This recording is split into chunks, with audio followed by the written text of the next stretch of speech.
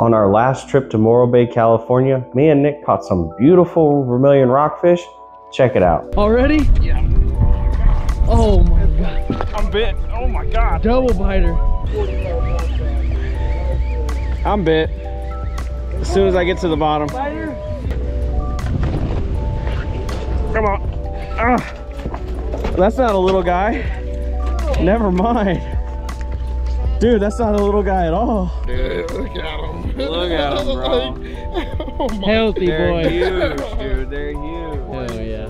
Today I'm going to show you all my favorite recipe for cooking these vermilion red rockfish. It's a crispy fish cake sandwich topped with homemade coleslaw, homemade pickled cucumbers, and homemade pickled onions. If you all are interested in how I made these pickled cucumbers and pickled onions, leave it in the comments below and I'll make a separate video on how you can make pickles.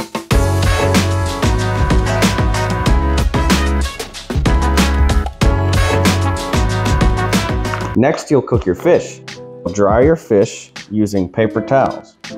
Never wash it off with fresh water.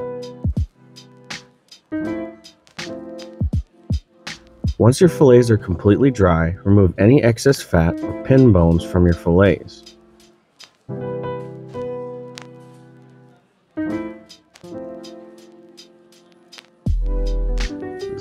We'll be cooking these fillets for approximately 10 to 12 minutes, depending on the size of our fillets. Next, lightly oil a sheet tray with olive oil. Place your cleaned fillets on the sheet tray, and then add a little bit of oil to the fish themselves. This prevents them from drying out while they bake. No seasonings just yet. We'll add that to the mixture. While your fish is in the oven, this is a good time to grate or finely chop some onions for your patty mixture.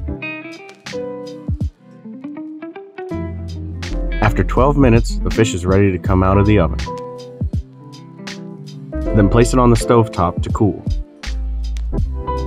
Once they've rested for about 5 to 10 minutes, remove them from the sheet tray and add them to a mixing bowl.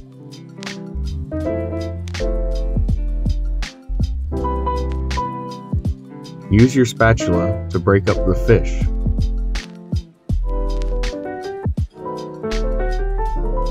Place the bowl in the fridge to cool it a little longer. While your fish is cooling in the fridge, next we're going to start on our batter. Add 100 grams of regular all-purpose flour, and add 100 grams of rice flour, and add about a teaspoon of baking powder, and add about a tablespoon of honey. This will give it color.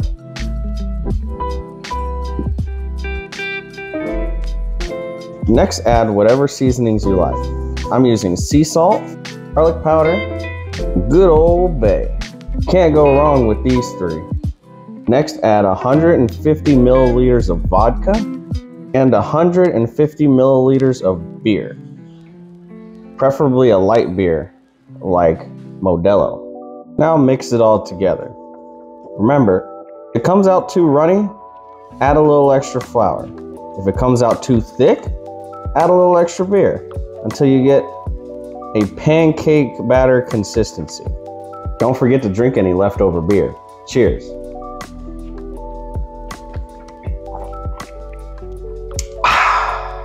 Now that our fish is cooled off, let's start making our patties. We're going to start by adding Italian breadcrumbs, a half a cup. We're going to add our seasonings. I keep my seasonings simple. I add Old Bay, garlic salt, and lemon pepper. Seasonings are completely up to you, and you can season it however you like. Now let's add our finely grated onions. Let's add a 1/4 cup of mayo, some mustard, and an egg. Now mix it up. Now that we've mixed it all together, now we can start forming the patties. Next, we're going to form our patties and place them on a sheet tray with parchment paper. I'm making 3, and I have 600 grams of mixture, so I'm going to be making 200-gram patties. Next, stick your formed patties into the freezer for a little bit so that it can firm up before frying. While your patties are firming up, heat up a pot of oil. I prefer to use peanut oil, but if you're allergic, you can use vegetable oil. It works just as well. Set it to a medium-low flame and prepare a cooling rack for when the patties come out of the oil.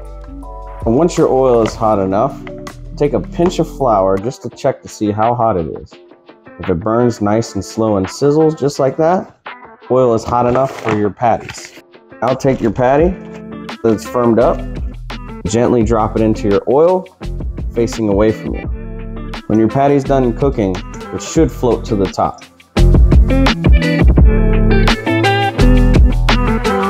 Once your patty is done frying, place it on the cooling tray and allow it time to cool. Remember, as it rests here on the cooling tray, it'll continue to cook itself on the inside. It's ready to go just like that. However, we're gonna batter it and fry it again. While your patties are resting, go ahead and clean out your oil and set your flame to a higher temperature. You want it about medium high, just slightly above what you had it. Then you're gonna prepare your batter, because the next thing we're gonna do is dip these in batter and fry them nice and crispy. We're just frying them long enough for the batter to get nice and golden brown and crispy, and then we're taking them right out of the oil. Now that your oil is hot enough, let's dip the patty in the batter and gently lay it into the hot oil.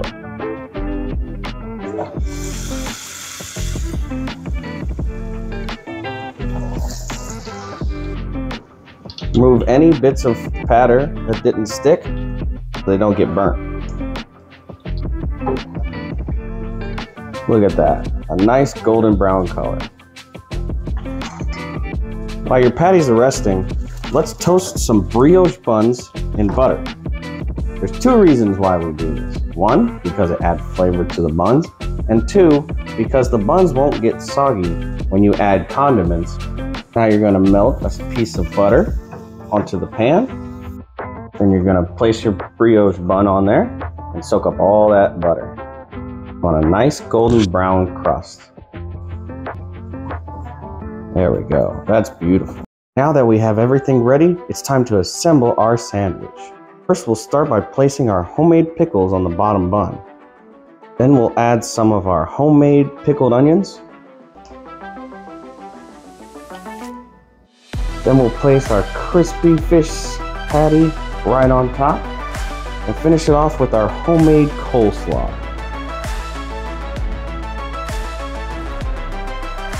There you have it, our beautiful crispy fish sandwich.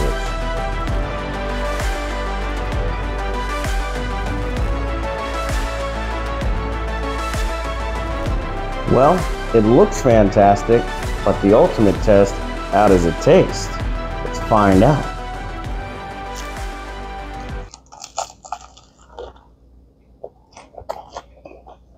Oh, that's a crispy sandwich. Woo! Fantastic. If you all like this recipe, hit the subscribe button and we'll notify you the next time we come out with any more recipes. So I hope you all enjoyed this video and have yourself a great day.